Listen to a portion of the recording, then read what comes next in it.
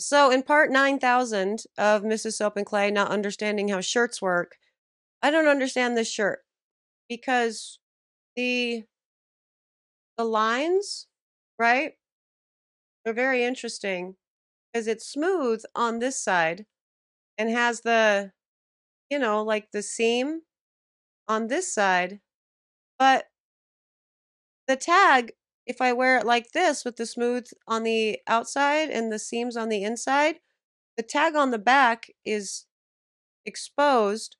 And I thought, well, maybe that's just the brand wanting people to know that it's a brand. But also, the washing instructions are now on the outside too. So I'm pretty sure I have my shirt on inside out right now. And I just pointed that out to the internet.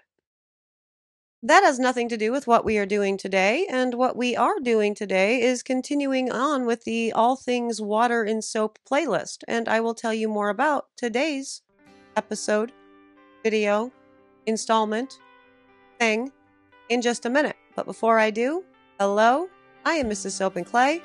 Let's make stuff.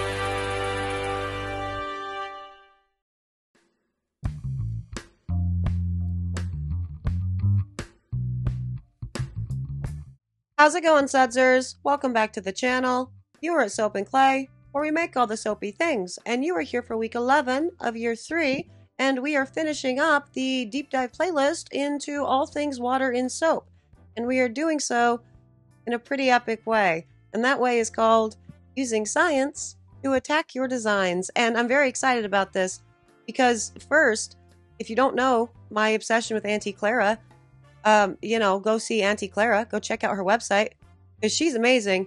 And she does such beautiful soaps using natural colorants and really stunning photography with all of it, but also approaching her designs scientifically and playing with the lye concentrations to yield beautiful swirls. So that's what we are going to do today. We are going to be playing with the water amounts in 3 separate areas of soaps, 2 different soaps we're going to make, and showing you how you can create beautiful, gorgeous, stunning swirls within the same batch of soap by just adjusting your water amounts for each section. And in one of these bars, we're going to do completely naked, so no colors, no scents, no nothing.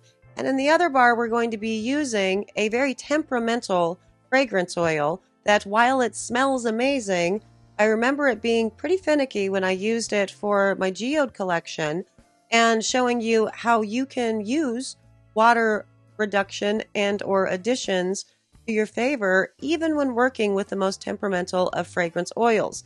So there's a lot going on in all of this. Let's get to the video and we can see all of this soapy magic in action.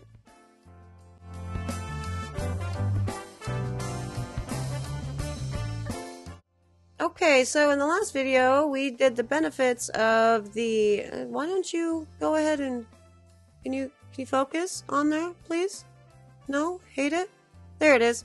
So, we are doing a 1 part water to 1 part lye. We are doing a 2 part water to 1 part lye, and a 3 parts water to 1 part lye in the same batch of soap to show the advantages of water discounts as well as water additions as far as a design goes. Now, Ghost Swirls are some of my favorite soaps ever because the whole entire process of them really is, you are just using the different lye concentrations within the batch to create your design. So no need to put extra colors in there, no need to do actual swirls and take your chopstick to it, although you certainly can if you'd like. We are just doing it completely natural. And so I'm going to show you two different versions of this. One, I am going to use a completely naked soap. So it's still the basic three that we've been working with the same percentages and superfats that we've been working with. And I'm not putting any colorant in it at all. So you can see the differences in whites and beige and ecru's and all of the things that you can get from different lye concentrations within the same batch of soap. Now, the other one that I am doing, it's still going to be a 1-to-1, a 2-to-1, and a 3-to-1, but I am going to be putting in a scent that not only discolors according to the website, but if I remember correctly, it kind of gave me some problems when I used it in the geode collection line that we did, 1 or 2 years ago. So you'll be able to see it in both instances, both with something that's going to discolor. So say you're going to put one color into a batch of soap, what it would ultimately do, as well as one that won't, and creating really beautiful, awesome, ghost swirls in the process. Now, I don't actually know if that's something that, if that, term ghost swirls is anything outside of Auntie Clara, but I love Auntie Clara. If you haven't gone to her website, you should totally go check it out. She has such beautiful photography for all of her soapy, endeavors. She does gorgeous naturally colored soaps. She really loves doing the, sculpted tops by using essentially impression mats and stuff that she pulls the soap from as it thickens up. And she makes really gorgeous ghost swirls as well, using, again, just science. We're playing with the lye concentrations of the 3 separate parts of each of these soaps to achieve a design. And that's really freaking cool. So with something like this, obviously, for the first time you do this, I would really recommend you do it with an actual color, just because it makes it a little bit easier to see where the swirls are going. But as you're going to see in the pour of both of these, you're going to be able to tell the difference between the 3 pieces and 3 different lye concentrations really early on, because it does look different. The lye concentration, the percentage of your water to your lye within your soap oils, it changes the color almost immediately. And the reason why it's changing the color almost immediately is because the 1-to-1, for example, the lye isn't having to work as hard to do the saponification thing, so you're going through saponification faster. With the 2-to-1 and the 3-to-1, you are delaying that process by 8%, and therefore that changes the overall look of the soap batter, which is always a very interesting thing to think about. Whenever we're troubleshooting recipes or soaps or whatnot just based on a picture, it's always so hard to do because there are so many factors involved. And even the well-meaning, soapers that come out and say, here's my recipe, they don't give the rest of the information. They don't give the water, which is the first thing that I would always want to know. What is your lye concentration? They don't give the temperature of their oils or the room, and they don't give the process behind what they actually did with the soaping itself. Did they, the saponification itself, I guess. Did they leave it on the counter? Did they C-pop? And so many things, so many factors can change what the soap ends up looking like. And as you can see with all of these, we're already getting different colors between, number 1 and number 2 here. And so we will definitely be able to tell the difference when we start pouring this. And obviously we've discussed the practical benefits of, doing a water discount in soap making and where you would want to do that and under what circumstances. But for me, just look at that. That's absolutely stunning. That is the exact same batch of soap, the exact same oils within that soap, really whisked, blended for the exact same amount of time. And there's such a difference between the 3. So this is such a nice way to really incorporate beautiful designs for, say, somebody who doesn't like using colorants at all, right? They want to do an all-natural line.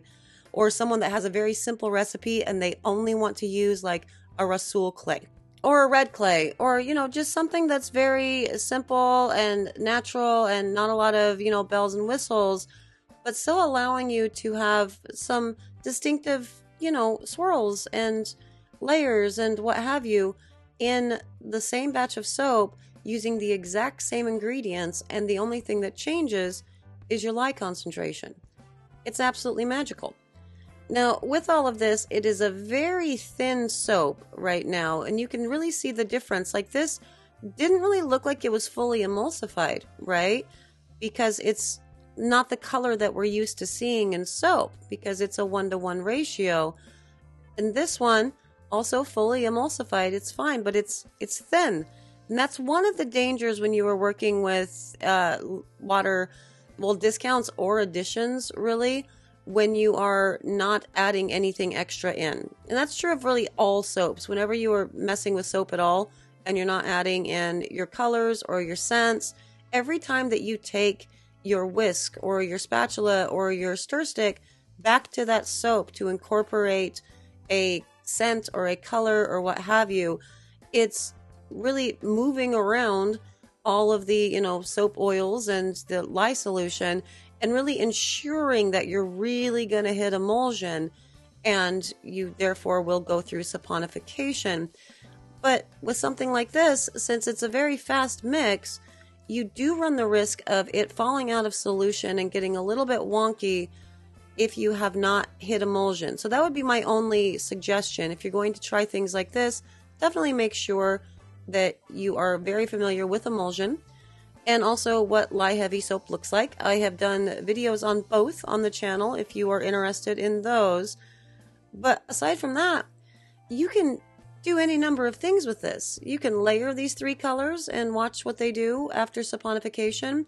You can do just, you know, kind of a messy swirl, which is what I'm doing here. And then you can take a hanger to it, or a stir stick, or a skewer, or whatever. Or you can do literally just what I'm doing and do the messy swirls and do not take anything to it. And you're going to end up with some really interesting detail from all of the bars of soap when you cut it. It's actually pretty magical, and it's just a scientific way of approaching the design aspect of soap.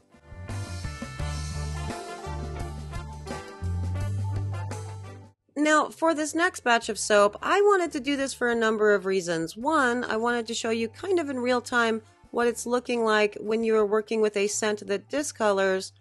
But two, there was a conversation in the Discord about, I think specifically this line from Sierra Candles, and I had remembered that this particular scent did some kind of spicy things to my soap recipe, in that I'm pretty sure this was the one that turned my activated charcoal soap green and also yielded a rock hard bar of soap where nothing else, none of the other, you know, recipes or fragrances within that line did.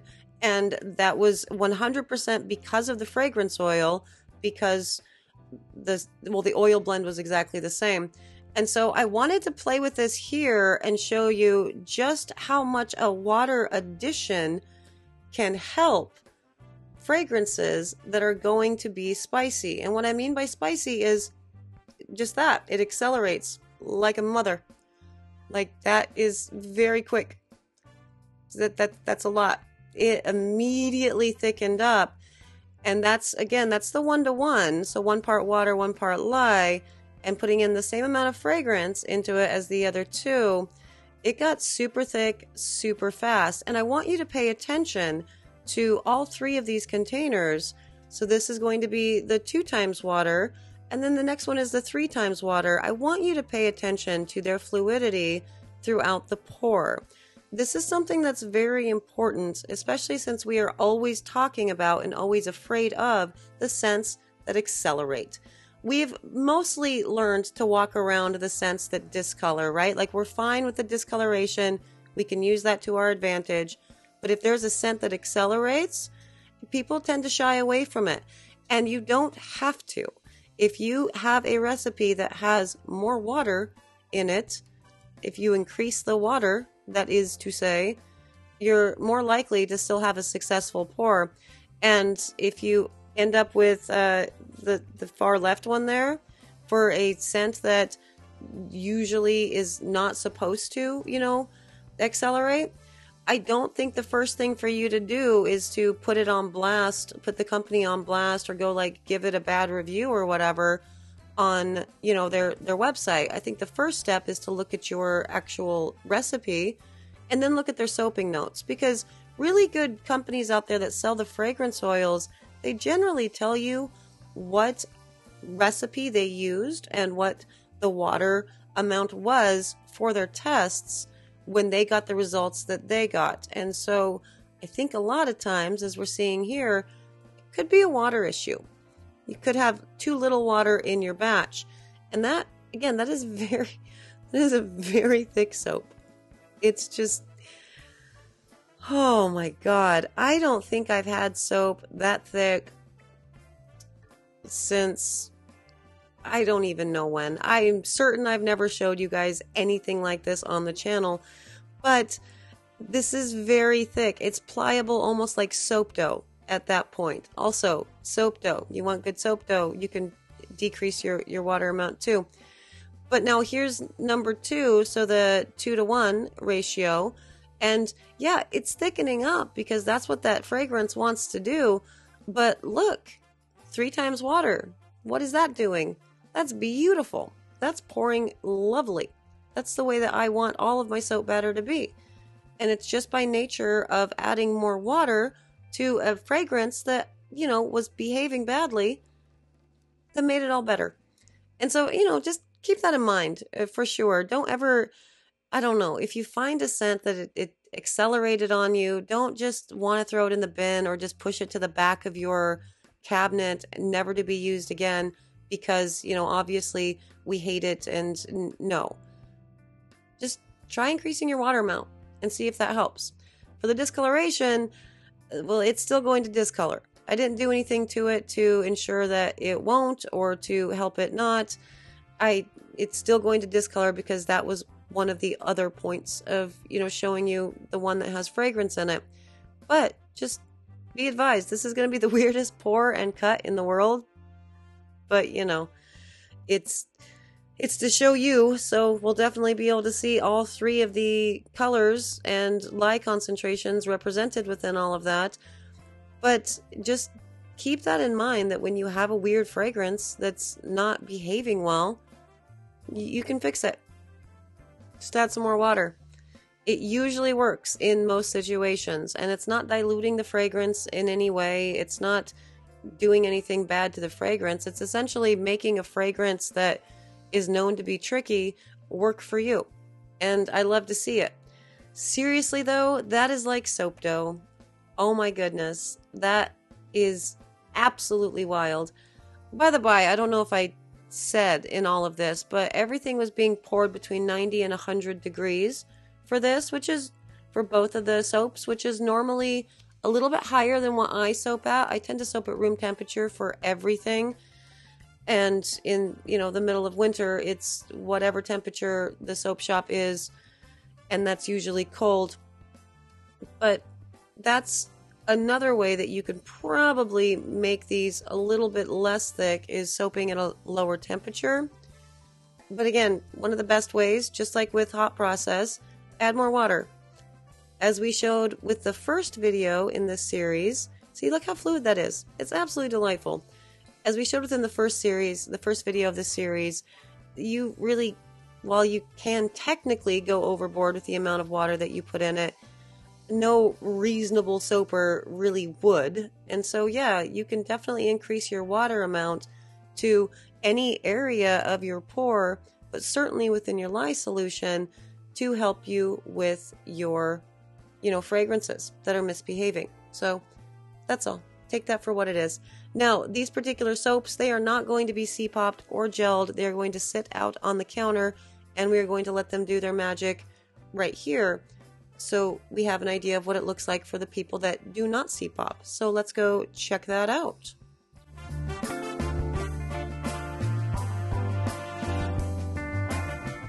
Okay, and on to the reveal of both of these. And again, not C-popped. Whatever gel is occurring on its own because of the different temperatures that the different pieces of the soap are going through. because of the lye concentration. They have sat overnight, so these soaps are about 12 hours old, I would say, at this point. And they're coming out of the containers no problem whatsoever. Nothing is sticking. And you can see some very beautiful partial gels going on throughout that in a more artistic way. And same with that one. It is definitely discoloring. And it is, wow, see that? That's a full gel right there with that 1-to-1 ratio. That's wild. See how shiny and translucent it is? Yep. So there is a lot to be said about lye concentration and gels. If you do not want your soaps to go through gel ever, add more water. And if you always want them to go through gel, add less. Is really that's the thing. But let's see what these ultimately end up looking like. And again, 12 hours old. So for this one, there will be no more discoloration. But look at that. There's actually like a texture to it, right? It's almost like a piece of art where there was shading or something done underneath the lighter bits. And so you can see the very, very white tones and the mid tones and the more beigey tones within the entire bar of soap.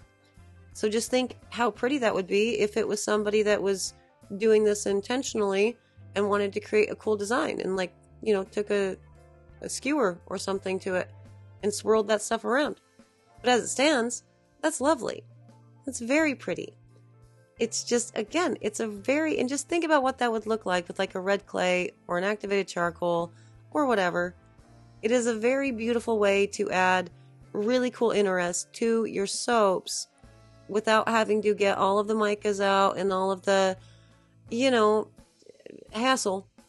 And really the only thing that you have to do is what you do at the beginning anyway, which is your maths. You just do it 3 times. It's no big deal. Or however many times you want, obviously. And then with this one, let's see what we have going on here. Yeah, so definite, you can see the difference between all 3. The discoloration is already starting from the actual soap itself, from the fragrance itself. And you can totally see where I had the 1-to-1s in there because I just globbed them in like soap dough. And that one down there, I don't know if this is going to discolor brown, but if it does, the one that's dead center in the middle, it's totally going to look like poo. It's a poo. That one's not. That one's just, I don't know, they could be fun like leopard print soap. That could totally work. But yeah, you can absolutely see how the differences in your water concentration react in real time just in the same, batch of soap. And also, it's all still soap. It's beautiful, it's fun, it's science, and it's really very cool. So there's water discount plus water addition in a gorgeous design. And there they are, the ghost swirls. As far as I'm concerned, that's what they're called because Auntie Clara calls them that, and I stan Auntie Clara. So there's that. And you got to see firsthand, well, a lot of things, really. You got to see how beautiful the soap ends up being, again, just by nature of changing the water amounts in different portions of your actual pour, making really beautiful designs and a very cool texture within that soap as well. But you also got to see what an on-the-fly soap dough could be. I mean, seriously, keep that in mind. You saw how pliable that 1-to-1 ratio was with the fragrance oil. That's something that I could have just put some mica in and messed around with or whatever and created a soap dough creation for that batch of soap right there on the fly. Could have done that. That's wild. File that away for sure. And you also got to see how adding more water really does help those fragrances that are kind of finicky and will get a little bit spicy within your pores. It's very cool. Now, for the end of all of this, I didn't actually manage to save any of these bars. I have no idea where they went, but I did have an end piece. And so just as an update, this is what this guy looks like. It's about 2 weeks after the actual pour. And so it's definitely darkening up. It's becoming a nice brown. You can see how that's probably a really cool cow type pattern or a leopard print or something. You can totally do something with that, working with a fragrance that discolors. And then also this guy here, there it is. And also this guy here, it didn't really change much within all of it, but it's very, very lovely. All of the different swirls and whatnot. Very gorgeous. Ignore my hands, okay? I got in a fight with a bag of bath bomb dye, and it won, but my fingers are forever stained as a result. Always wear gloves, kids. But anyway, yes, there's that. So that is the end of this playlist. I hope by the end of this you have a better handle on, water discounts, as well as water additions. What full water is, not a thing. What lye concentration is, definitely a thing. How you should be figuring out your water, not as a percentage of your oils. It's kind of an arbitrary nothing at that point. So do it via your lye, for sure. Lye concentration and parts are basically the same thing mathematically, as well as when you can utilize both a water reduction as well as a water addition. So I hope you had a lot of fun with this. And I always enjoy answering the questions from the sudsers. And if it's something, as I've said in these playlists, that is going to require longer than just, a response on Discord or in a comment, I build a playlist around it to hopefully give you a better working knowledge so you can be more confident and experienced soap makers throughout your soapy journey. So I hope I helped in that endeavor. And if you have any ideas for a new playlist or something that's just been on your mind and you want, a question answered, let me know. I'm more than happy to make a playlist, do a deep dive, or, like using YouTube Shorts or whatever, which I do hope to be using pretty soon to answer some of the questions that are commonly cropping up but don't require like a full deep dive or even really a full video, just an explanation that's needed. So, ask, let me know. Absolutely. For the sudsers, obviously, thank you. Thank you for existing and being here. You're awesome. And also thank you for reminding me that I didn't actually put out the Project Soapway Challenge number 6. I filmed that guy weeks ago, and I thought that I made that video live. But since I didn't, and the deadline for it was tomorrow to get your submission in, I'm going to have to go ahead and refilm that because it actually has dates. So I'll get on that tomorrow probably because I'm tired. I'm still sick. And so I'm going to go not do that.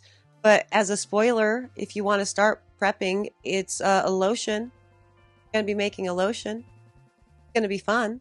So yeah, thank you for letting me know that I didn't do that thing. You guys are awesome. As I said, I'm going to go lay down and rest. So thank you for joining me for another playlist. All this YouTube things, subscribe, whatever, do the thing. Thank you, sudsers, for existing. You guys are my people. You're my everything. Thank you. I gotta go. It's just time to go. So I will see you all again tomorrow for, I have no idea what we're doing, but it'll be fun. Soapy fun. Bye.